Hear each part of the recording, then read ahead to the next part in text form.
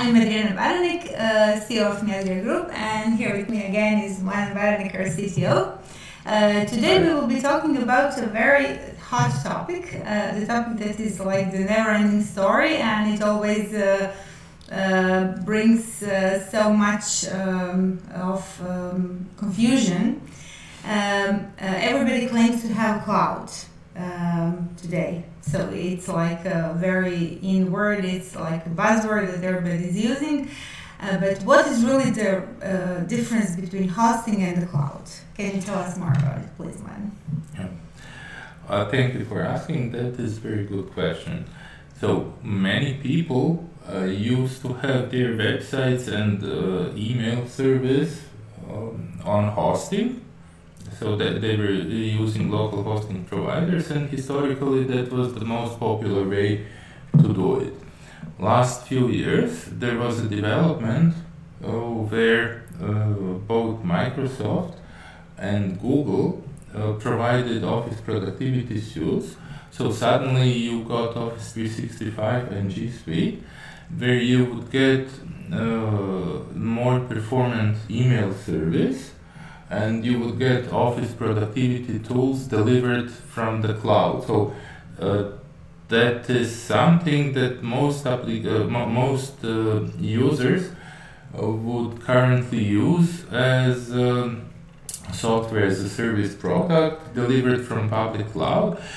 And unlike hosting providers, these public cloud providers have much more robust and scalable email service. Mm-hmm. So if you are relying on email for your business, it is now time to reconsider whether it makes sense to keep your email on-prem or on local hosting providers, or move it to public cloud providers like Google, Microsoft. Amazon also supports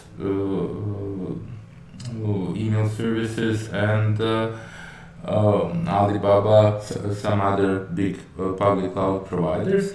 There are other major differences. So local hosting would most probably use simple tools like cPanel that would enable their users to manage websites, emails, some a limited number of users, while public cloud providers would actually give users identity management. So they would get Azure Active Directory service or Google Identity, or on Amazon they can go with full-blown Active Directory service, managed Active Directory service.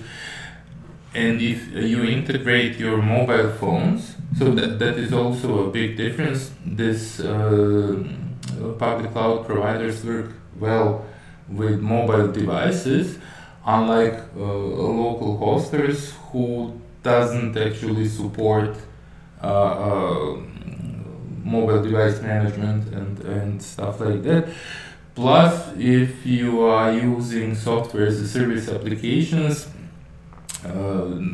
you will also benefit if you move from local hosting provider environment to public cloud providers.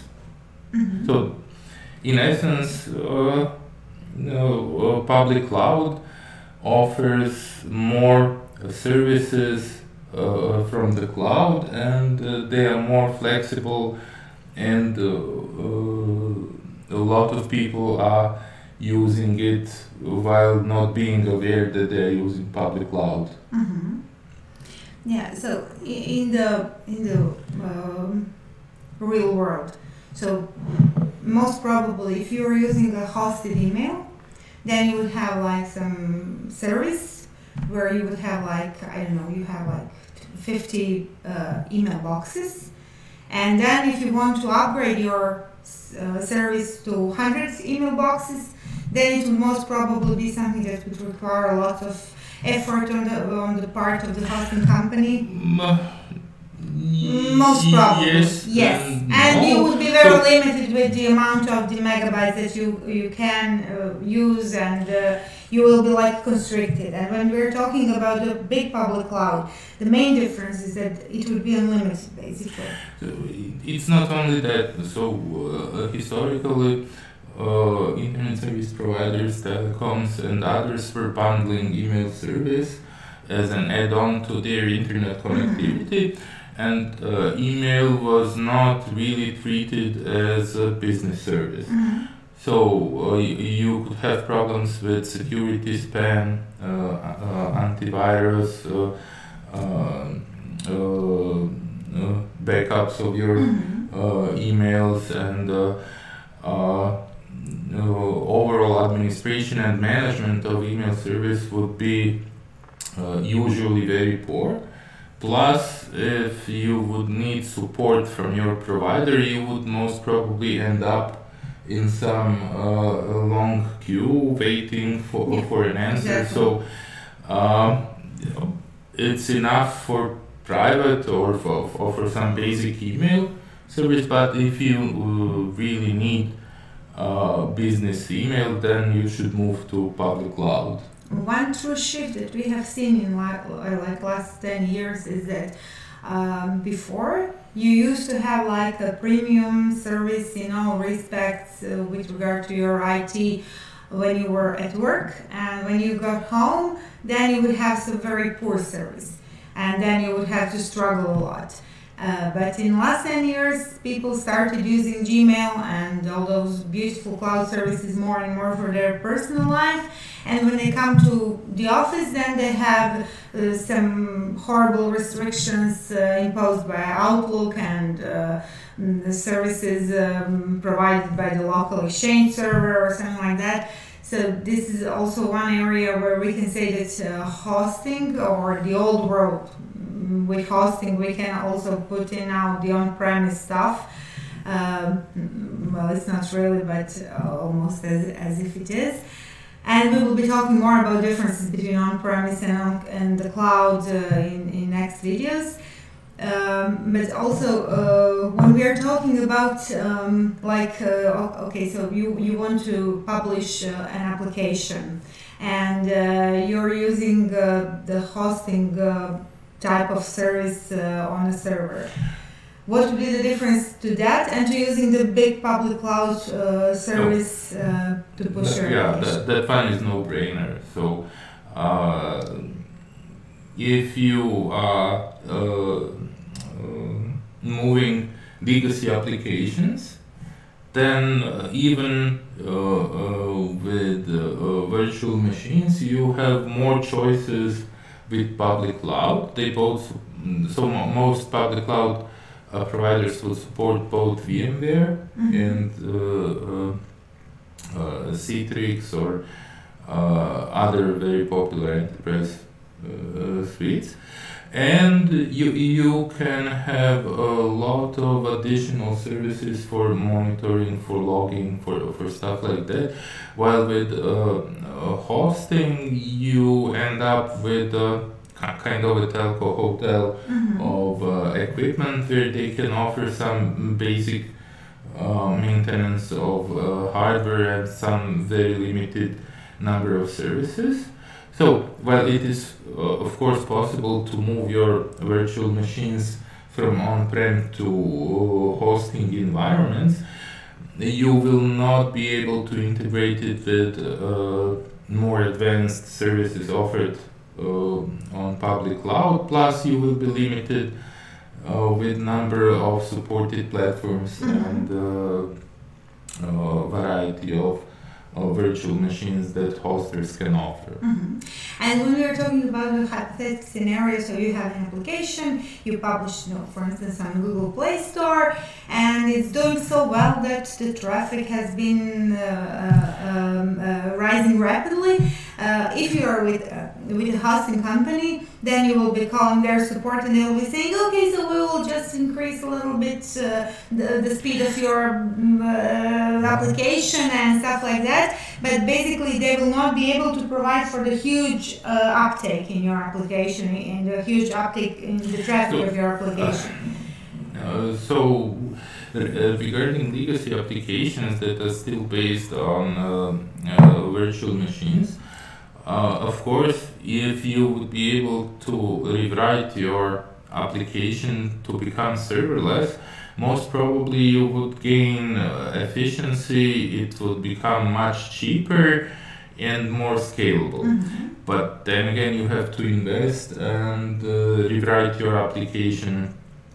So a lot of companies will not start such projects unless it's really necessary for some reasons. If you are developing new applications, it really doesn't make sense to keep old models.